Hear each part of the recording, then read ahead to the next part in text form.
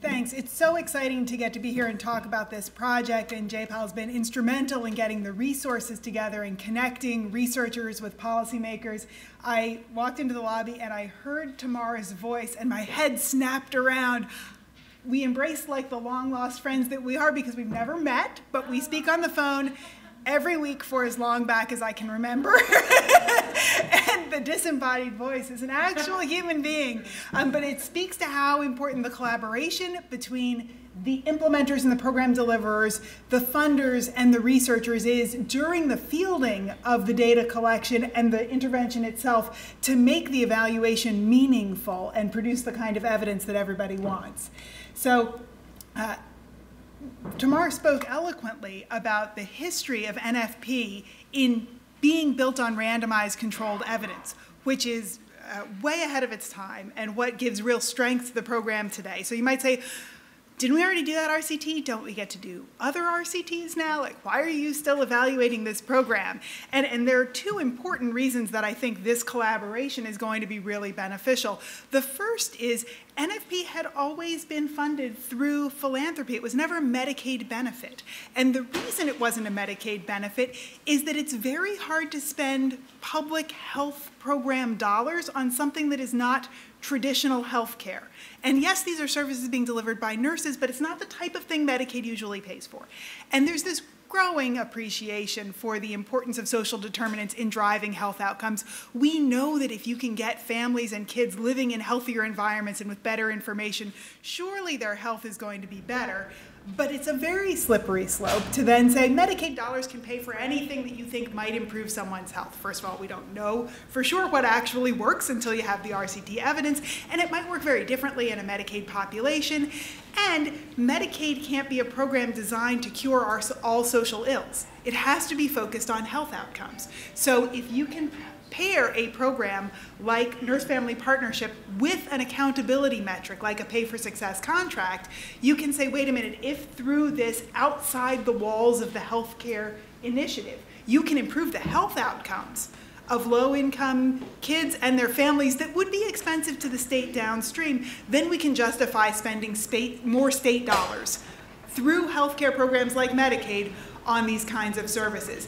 It also then draws in the philanthropic funding that might not have been available if the funds weren't then reinvested based on what was actually succeeding. So it opens up a new funding model, which could be really important for a lot of different programs, and it brings new stakeholders to the table. Now, that's a lot of different stakeholders. There's the Medicaid waiver, and so you've got the federal government and the state involved with that. You've got NFP, you've got the home office, but then NFP is delivered through implementing agencies that are smaller scale throughout the state. We're partnering with 9 of those. And then you've got the philanthropists, and there's several of those. And then there are the data owners, and those are all different people. And suddenly you have conference calls with 50 people once a week for the rest of your life. And so that is, both a real opportunity and a challenge for all of us involved, and necessitates working together in lockstep throughout a very long implementation process. So we talked a little bit about the Pay for Success contract. The only thing that I want to highlight here is that there are some short-term measures, relatively short-term, that are built into the Pay for Success contract as the success metrics. And then there are a much broader set of outcomes that NFP is interested in, that researchers are interested in, that policymakers ought to be interested in. So for the contract, success is measured on some pretty narrow but very important measures. First of all, there's one process measure. Are they reaching a sufficient share of people from underserved low-income zip codes? Part of the goal was to expand the service into areas that were traditionally underserved and to do it, if possible, at lower cost. So that's a program innovation in and of itself. But then 3 health outcome metrics: reducing preterm birth, increasing birth spacing, where healthy birth spacing is seen as 2 years plus between kids, and reducing childhood injuries as measured by emergency department or hospital visits.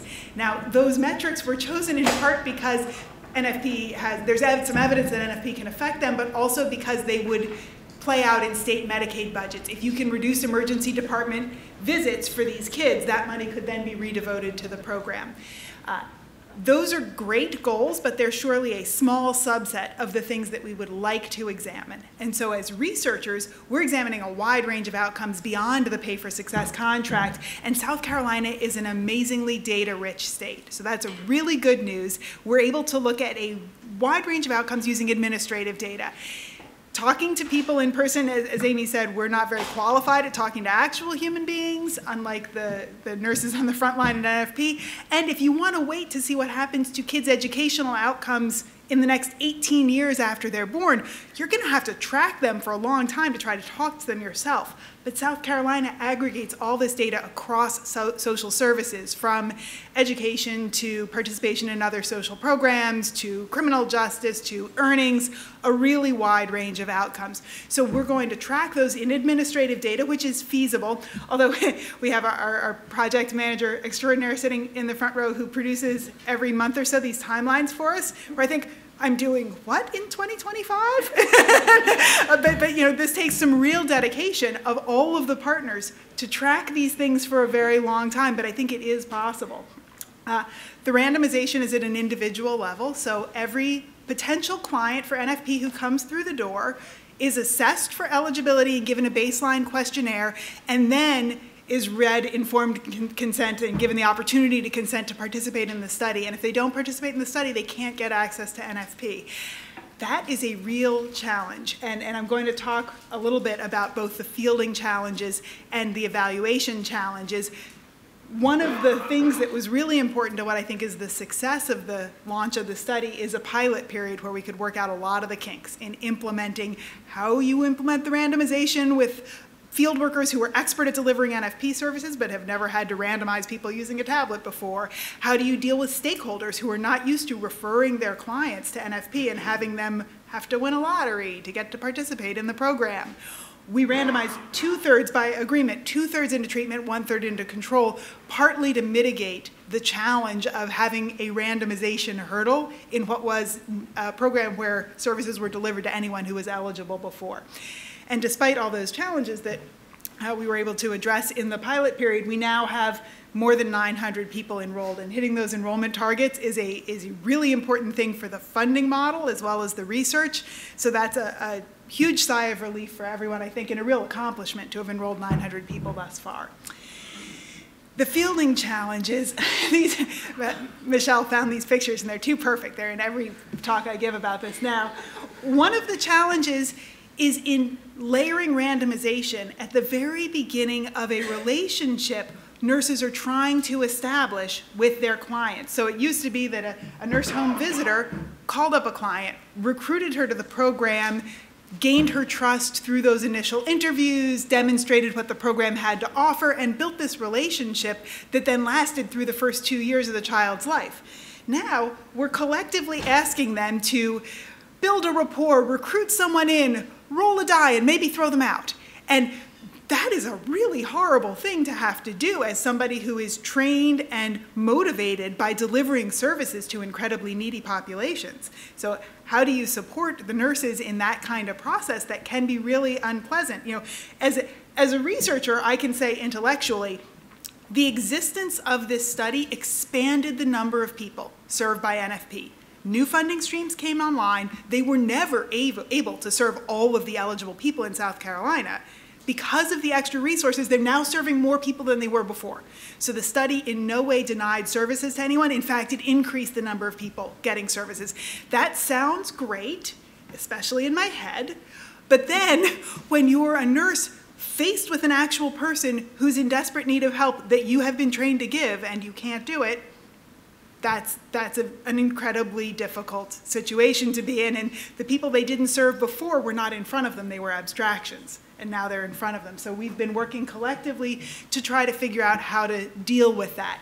I bring that up not because it's the biggest challenge or one that hasn't been overcome, but just to illustrate how layering a study on top of something imposes some logistical challenges. That doesn't cost money, that problem. It's not that money solves it. Money solves a lot of problems. I'm an economist. I'm sure we could solve that with enough money. But the challenges have to be appreciated by researchers who may be removed from what's actually going on the ground. And the only way you can deal with that is in close partnership with the implementing partners. And that's why we're all here having coffee and dinner together to try to brainstorm about these. Then thinking about service delivery, we need to be sure that the people in the treatment group really get NFP, and that's a challenge for the program as new people are getting recruited through new channels. Because the program is expanding, they need to be sure that the people who are recruited to the study and randomized to the treatment group really do get NFP services. And what do those services mean, especially if you're trying to save some money by being more efficient in delivery or targeting delivery? We also need to be sure we know what the control group is getting. It is really important ethically in a study like this that the control group get all of the services to which they would otherwise be entitled, and we never want to stand in the way of that. We need to know what those other services are so that we know what we're comparing NFP to. NFP versus business as usual is not no services. It's some bundle of other services, and there are other home visiting programs operating in South Carolina. Who's enrolled in them? We need to be sure we know what the control group looks like and that we're not inadvertently boosting above business as usual participation among the control group or suppressing the services that a treatment group member would normally get through NFP because of the intervention. The intervention shouldn't be messing with what is the treatment that we're studying, and it shouldn't be messing with what the control group would be getting in the absence of the study. And that is also very challenging. I feel like the last bullet is perhaps an understatement in the current context, but the policy landscape is rapidly evolving and not always certain. And that is especially important when you are studying something where we're going to be enrolling people for 4 years. The last service is going to be delivered in 6 years. Now we're going to be trying to study the outcomes for 18 years after that.